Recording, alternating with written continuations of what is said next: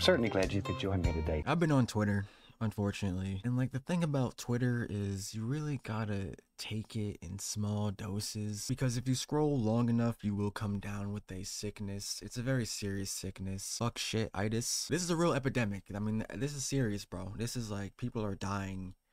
Like this is a real, look it up. I think they said the symptoms include drowsiness, vomiting from excessive amounts of ignorance, brain rotting, and an IQ drop of about 40 to, they're saying 90 points. I mean, this is crazy. So I try not to be on it too much, but every time I do go on it, I'm pretty much guaranteed to see some fuck shit. It's just unavoidable at this point. So the tweet that made me want to make this video goes as follows. I guess I am 31 years old and afraid of Sabrina Carpenter. Afraid? Does this woman look like somebody that you should be afraid of? Does she look like someone that is intimidating, that is scary?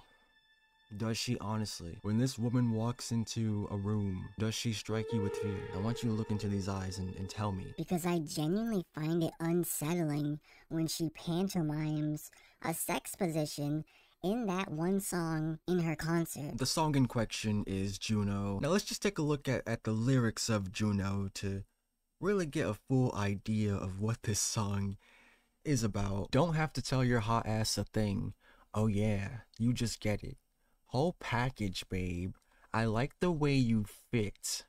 God bless your dad's genetics. Wanna try out some freaky positions? I'm so fucking horny. I'm sorry, but like, what?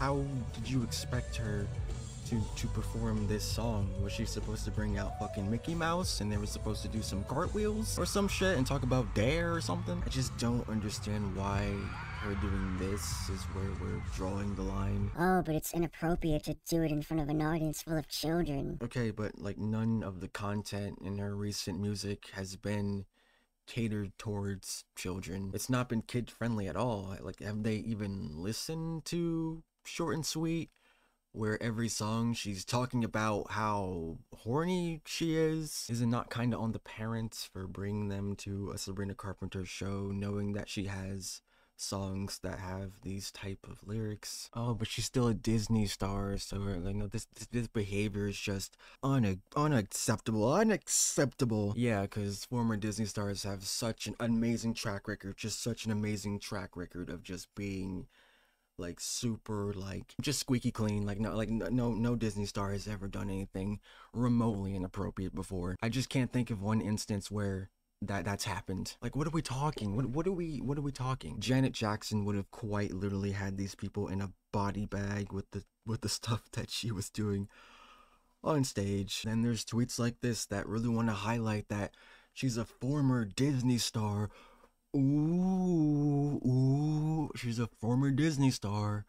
Ooh. Clearly people are still viewing her as this Disney Channel artist, even though it's been very evident in this new era of her music that she isn't that anymore. She's 25 years old now. She's a grown-ass woman making grown-ass woman music that hasn't been marketed or catered towards kids. And she's just having fun. Like, honestly, most of what I'm seeing here is relatively harmless. I'm sure the kids are gonna be fine. So honestly, if you're 31 years old and you're feeling afraid of this 5-foot woman dancing on stage, then seek help immediately. I'm not forgot to